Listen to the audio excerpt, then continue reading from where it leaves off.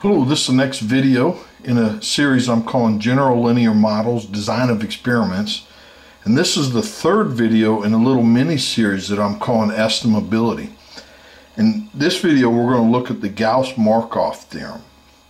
As a reminder, we're in the setting where we have a model y equals x beta plus epsilon, where the mean of epsilon is 0, constant variance sigma squared, covariances between any two epsilon is 0. Theorem 4, now theorems 1, 2, and 3 were in parts 1 and 2. So we're on theorem 4, and we're going to look at the variance of this estimable function. So let's assume that lambda prime beta is estimable, and beta tilde is an least squares estimate for beta. Right? Because we're in the setting where the design matrix is not of full column rank, and so there's an infinite number of least squares estimates for beta, and so that's why it's an estimate. Then the variance of this estimate, or of lambda prime beta, is equal to this, where the dash is the generalized inverse matrix. So the proof is this: since lambda beta is estimable, by theorem 1, a row exists such that, taking it a linear combination of the rows of the design matrix equals lambda. And that's for some row. So the variance of our least squares estimate becomes this. So what we do is the least squares estimate for beta is this piece here.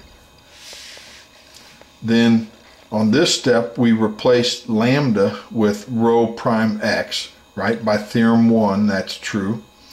Then from x to x transpose, that's what we were calling M. It's the perpendicular projection matrix onto the column space of x.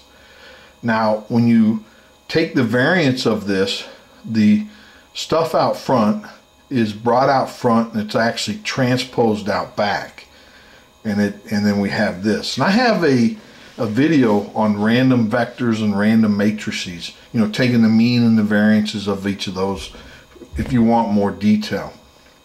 Now here the variance of y is sigma squared I, so that constant can come out front. The I times m is just m, but m times m, since m is idempotent, that's just m, so we get it back. Now we replace, or we expand m, which is this, but then this rho transpose x and the x transpose rho, we get this. So there needs to be a transpose there. You can't really hardly see it. And that's what we wanted to show. The theorem is proven. Now really the big theorem in this video is theorem 5, the Gauss Markov Theorem, that says, assuming that we're in the model above, i.e. the general linear model with standard assumptions, and the least squares estimate of this estimable function is lambda prime beta tilde. So this is the least squares estimate of beta. And this estimate is the blue of this estimable function. Now, blue stands for Best Linear Unbiased Estimator, and it's the because it's unique.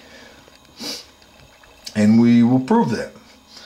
So from theorem 3, we know that lambda prime beta tilde is the unique unbiased estimator of lambda prime beta.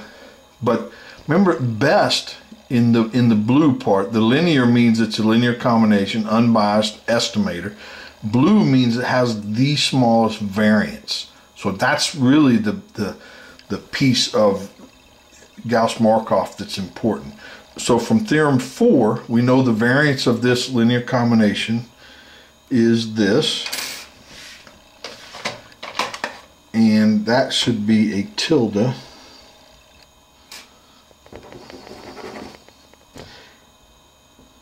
Right? If it were beta, it's a constant, then it's 0. So it has to be an estimator, so it has a variance. So that's the variance.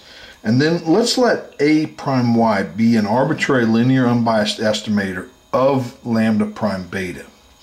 Then from theorem 1 we know an A exists such that this is true. A prime x is equal to lambda prime. Now the variance of A prime y, remember you have to take the A out front and you transpose it out back. So you get this. And then this is sigma squared I, so the sigma squared comes out front and the I just kind of goes away. So this is the variance of any linear unbiased estimator. So next we want to show that this result holds. And if this holds, meaning the variance of our least squares estimate is smaller than any other linear unbiased estimator, then it's A blue, right? And that's the equal sign is in there too. It could be that there's another linear unbiased estimator like this one that has equal variance, and then it would be 0. But if we just generically show this, then we know it's A blue, and then we're almost finished with the proof. So let's look at this variance and plug in what we know for each of these. Now, because it's estimable, this lambda we said was A prime x. So we plug that in for both of those, and this piece just comes down. Now let's left factor out a sigma squared and an A prime, and then right factor out an A. So, actually before we do that, we note that this is M. That's the perpendicular projection matrix on the column space of X. Then at this step, we left factor out and right factor out A's. And we get this. Now, I minus M it's a perpendicular projection matrix onto the orthogonal complement space of the column space of X. So it's idempotent and it's symmetric. So we can multiply this times itself, and we can add a tick. And the transpose, or the tick, doesn't change it because it's symmetric. But we do this now, we can kind of unfold that transpose into this. And then this piece just comes down, sigma squared comes down. And notice it's this same vector in both cases, and when you take that vector product, it ends up being the sums of squared things. Well, it has to be non-negative, greater than or equal to 0, which then proves that lambda prime beta tilde is A blue, right? It's at least the best in terms of smallest variance linear unbiased estimators. Now we haven't proven uniqueness yet, but one other note, that right here we could have gone from here to here, because idempotent matrices are positive semi-definite, and so instantly we could have known this. Can idempotent matrices be full rank? And the answer is no. There's only one idempotent matrix that's full rank, and that's the identity matrix. All other idempotent matrices are not full rank. All right, so we have just shown that lambda prime beta tilde is A blue of this estimable function. So let's look at where it equals. So let's say that these two variances equal. What does that tell us about A prime y? So note that when these two equal, right, which we're in this setting, that says that this vector has to be 0, because if you're adding squared things, the only way that you can add to 0 is if each component is 0. So this vector has to be 0. Now we can multiply the n in and then add the m over, and we get to this point, A equals m A. Now let's look at this linear combination, right? Because that's ultimately what we want. We want to find the variance of this, or the structure of A prime y. So we're here. Now we just said that A was MA, right? Now here there's a transpose, here there's a transpose, here there's not. So you got to make sure you transpose it. Now M is this, that's the perpendicular projection matrix.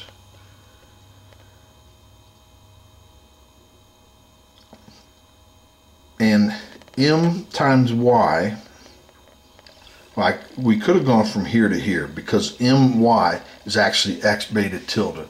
That's one of the requirements of the least squares estimates, that x times it is unique and it equals my. Then, but ax